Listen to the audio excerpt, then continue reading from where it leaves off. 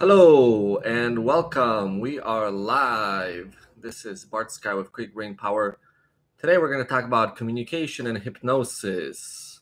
Great. Communication, I'm sure you guys all know what it is, but it involves a lot of things. So let's get started. There's effective communication, there's interpersonal communication, there's verbal communication, nonverbal communication, listening, presenting, being assertive while you're communicating, and then there's conflict resolution. So let's go through it one by one.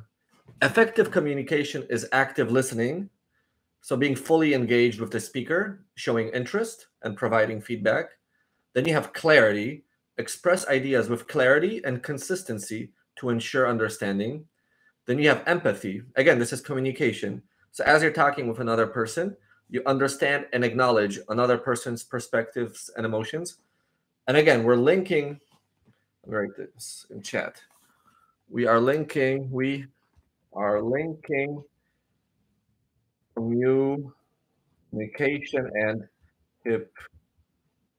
hypnosis as one.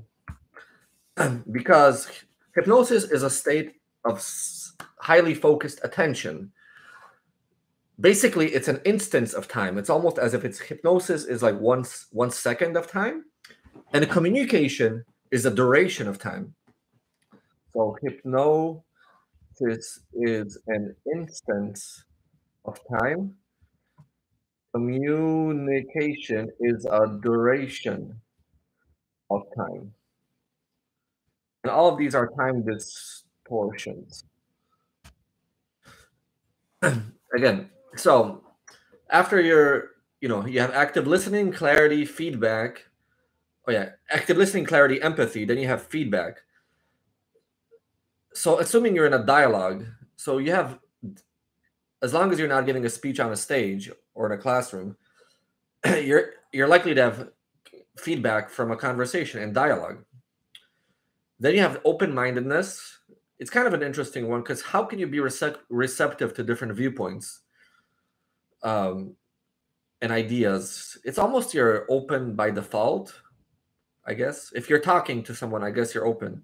And if you're not talking, you walk away and you're not open. Non-judgmental attitude. That's easier said than done because sometimes we think we know a story, but then it changes and all sort of plot twists. So then we have flexibility to suit different situations and audiences. Then we have confidence, respect, empowerment, authenticity, adaptability, clarifying questions,